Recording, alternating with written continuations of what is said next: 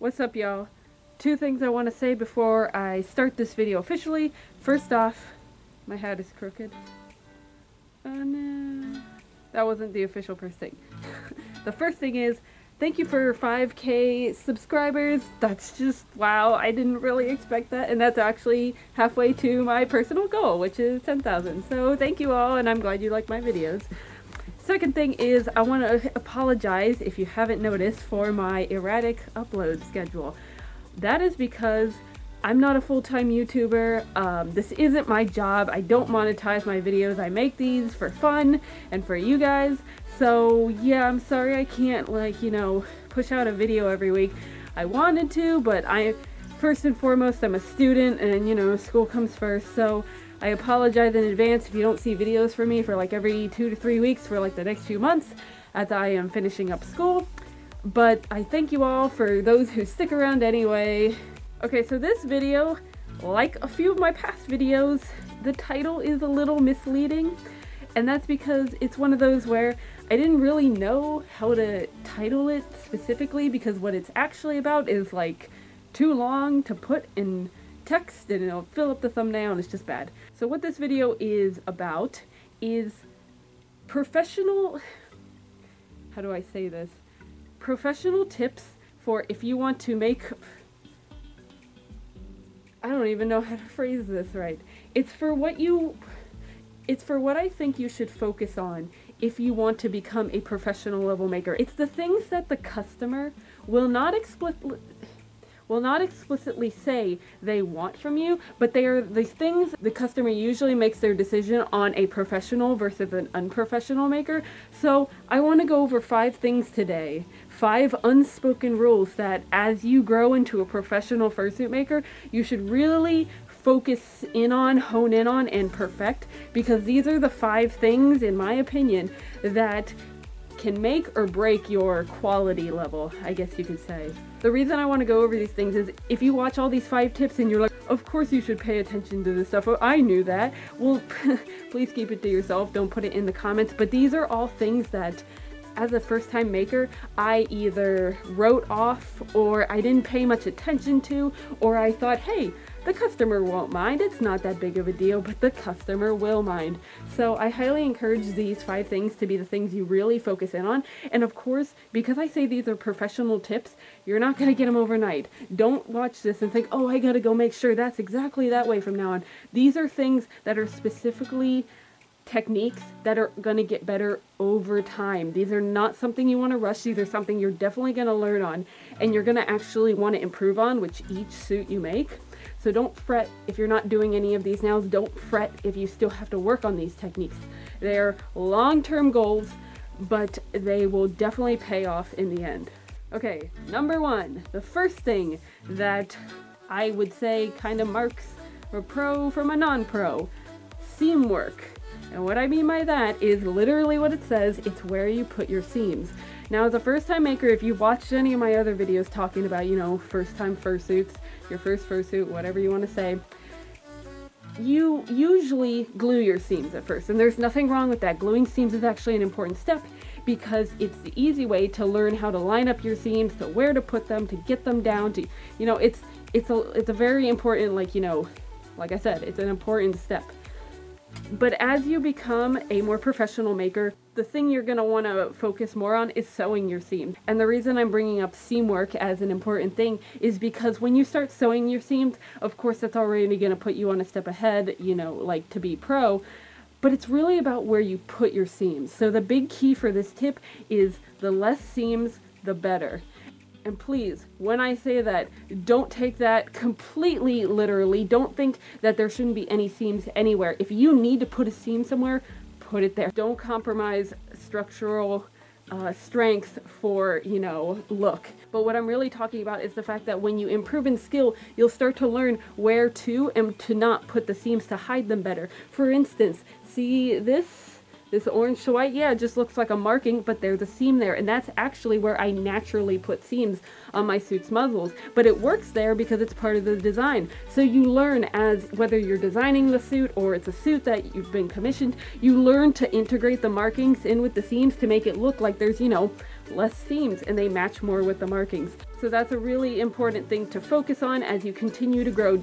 See where, I don't want to call it cutting corners because it's really not, but definitely learn to sew your seams, to hide your seams, and to integrate them better all into the overall design. Okay, these next two tips, this one and the one to follow, they are the hot words for when people rate their fursuits. These are the two things that I feel a lot of customers expect as a given, which they kind of are. But at the same time, the level of quality of these two things varies from, like, you know, unpro to pro.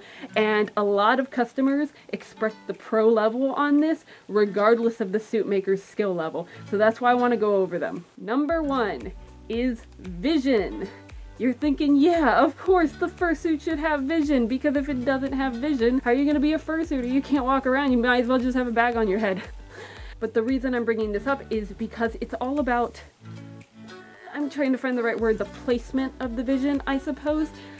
If you've ever worn a fursuit, you know that fursuiters have a blind spot, and it's generally right here, the bridge of the nose, because that's where the foam is, that's where it separates the eyes, and it really, really varies on fursuits. I've seen fursuits where my vision in them will be kind of like, I can only see like that much in front of me, and yet I own a suit that I commissioned where my vision is basically this. I can see everything around me. So vision is very different between suit makers, and just because you don't have a lot of vision versus a lot doesn't constitute pro versus unpro. It's actually more about where the eyes sit on the suit. And I'm saying that because as a first-time maker, I didn't understand two things. First of all, especially with Follow Me Eyes, I didn't understand the pupil needed to be in the middle of the eye. So I put it towards the, you know, the tear ducts, because I thought, hey, that's where an eye goes. Well, I had a hard time seeing with that because I was kind of cross-eyed. And the second thing I learned is, as I was making my suits, I wasn't really paying attention to where I was putting the eye on the suit when I had it on my model's head. So I was putting my eyes kind of, you know, up here. And I kind of, you know, like my physical human head had to go like this, looking up into the eye. It was not fun, but I didn't think about that. I was like, oh, that's just how suits are. It's not. You want to make sure you can actually see out of your suit. So for this tip, I'm not saying really so much focus on the blind spot, because like I said, they vary from maker to maker, and neither one is specifically bad. It's not specifically bad to have a tiny one, or like it's not specifically good to have a large one. But always make sure that your eyes are at your human eye level, because there are makers who still miss out on that, and it's a common mistake, and it's definitely something to work on. It's just all about how you pattern your head and how you just place your eyes. And if you watched my, what was it, my 3D eye tutorial, don't be afraid is if you're putting your head back on and off as you're testing it. If you can't see out of your eye, carve it in, put it in there, like dig out that foam base, make sure it fits. It's definitely going to pay off in the end. Alright, the third thing on the list, the second hot word, and that is breathing, or rather how airways, or whatever you want to call it. Once again, it's another very, you know, unspoken, highly expected thing about a fursuit you've either commissioned or whatever. Arguably, this is the harder of the two. This is the harder to get right, because, you know, eyes are a little easy. Even if you can't see, you can go back in and, you know, adjust them. Breathing is a little harder to get, I would say, for the first time maker. And once again, I'm going to bring you to past me and my wonderful novice fursuit making exploits. And I've definitely mentioned this before, but I didn't really care, I guess, about this concept, and I ended making a fursuit that had an airway about this tiny, and it sloped down, and it was really weird. And I wore that fursuit to a con. I stood in line for the picture for the fursuit photo, you know, amongst everybody, where I was, you know, shoulder to shoulder with other fursuiters, and I was this close to passing out because I couldn't breathe, and I was freaking out. So pay attention to how big you make your mouth. You don't have to make it some gaping maw. You don't have to make it like huge and be a giant hole. It's more about the shape of the muzzle, I guess you would say. It's more about how you carve out the inside of it. Just generally carving out about like that much space in the muzzle. I don't know how well you can see, but that's really all you need. I can breathe perfectly fine right now, aside from, you know, the stereotypical fursuit hotness. I'm not like out of breath, obviously, because I can sit here and talk, but just something like this that's all you need. But be careful, because it's so easy to, you know, put the muzzle closed or put it too close together or not carve it out enough.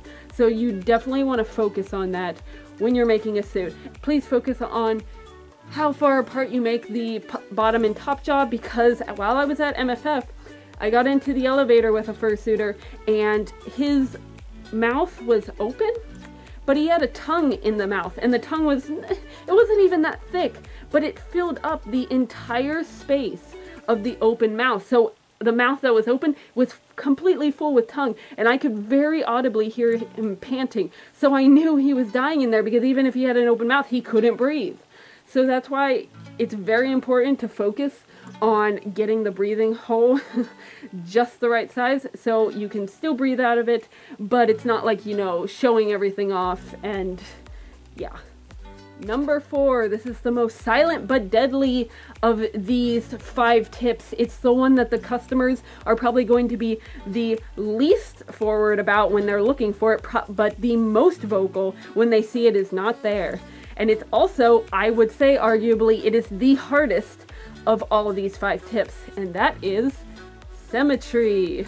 Symmetry is probably one of the hardest things to, you know, get right in any kind of art form. Trust me, it's not just fursuits. It's evil, and it's really hard, but when it pays off, it pays off. But the reason I want to talk about it is because this is also probably, I would say, the one that's going to take the longest to get down right, because you could have been making fursuits for like 5 years and you're still gonna struggle with this. It's really hard to get down, because fun fact, the human face isn't symmetrical. So I don't think we should expect fursuits to be symmetrical, to be honest, but that's beside the point. What I'm saying is, it's really something you have to work on.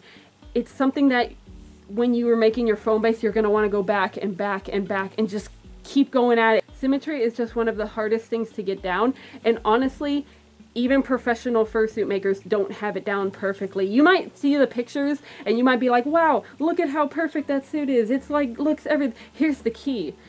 Professional fursuit makers take pictures to slightly adjust their fursuits, so you can't see the asymmetries. Not that they have a lot of them, but the thing that I would say in this instance that separates the pro from the unpro is the ability to fake it till you make it. Pro fursuit makers have gotten down the art of, you know, getting as close as possible. I can guarantee you there's tons of professional fursuits out there that are not completely symmetrical, but they're pretty darn close. So that's what I want to say. You should focus on symmetry. Don't focus on getting it perfect. You're gonna literally go insane if you do, like going back and nitpicking, but definitely try and get as close as you can. A tip for doing that is doubling over. So of course your foam base, you're gonna want to get it as symmetrical as you can, but if you see one side is, you know, like bigger or smaller than the other, what you should do is tape up half the face and double it over to the other side. That way, if you have small like inconsistencies on one half of the face, foam is soft and it's very like susceptible to being bent in. So if you pattern one side of the face and you glue down and you sew in, it will pull the like slightly off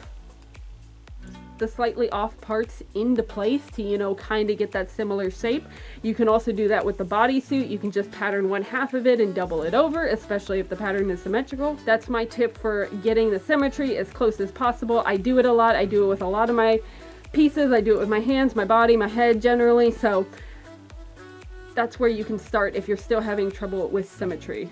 And last tip on the list, number 5. This is the tip that kills the most fursuit making businesses, because even though I talked about those other 4 things that customers expect, this is the one that generally they see the easiest. It's the one that they take the maker down the easiest with, and it's honestly not that hard at all. The reason this tip is more often than not, you know, overlooked is because makers are either too lazy or they don't think about it, which more often than not, it's that they just don't think about it. And there's nothing wrong with that. That's why I'm going to bring it up right now. And that is reinforcement. And if you're wondering what I mean by reinforcement, it's literally quality checking. It's going back over your seams. It's double sewing. It's basically anything that you can do to, you know, make sure that your work is top quality, to reinforce it, to make sure it stays.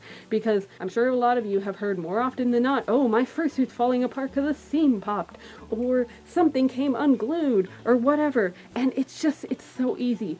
Double over your seams. And honestly, if you're hand sewing, you can glue over those seams to reinforce them. There's so many ways to reinforce things, and there's no like set way to do it. It's just basically just strengthening the stitch or the backing or whatever to improve the quality, to make sure the suit lasts longer.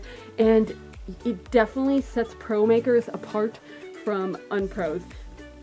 Not saying all pro makers reinforce their things, not saying all unpro makers don't reinforce them, but what I'm saying is if you definitely want a product that lasts longer, that doesn't get you caught in those pop seams, definitely reinforce where you can. It'll be worth it overall in the end when you have a product that's lasting your customer 5+ years. Alrighty everybody, those are my 5 tips for what I think you should focus on to become a professional fursuit maker. I hope you enjoyed them. I hope you possibly learned something. I hope I could help you reinforce your knowledge of something you already knew. I don't know. And I wish you all much luck in becoming professional fursuit makers. So with that, the video is over. As always, request what you would like to see in the comments. Thank you all for watching me and like watching my videos, because like honestly, I do these videos for you guys. I want to help you out. And yeah, quick question before I go though. I know a lot of furry YouTubers do skits and just fun stuff. I know I've basically been, you know, sticking to the educational video kind of thing, but I'm wondering, would you guys like to see things from me like that? Like, just, you know, fun furry YouTuber stuff, or would you rather I just keep talking about fursuit making techniques or stuff like that? Let me know. I can't promise any new content like that anytime soon, but I would definitely like to try it in the future if that's something you are all interested in seeing. So until next time, bye!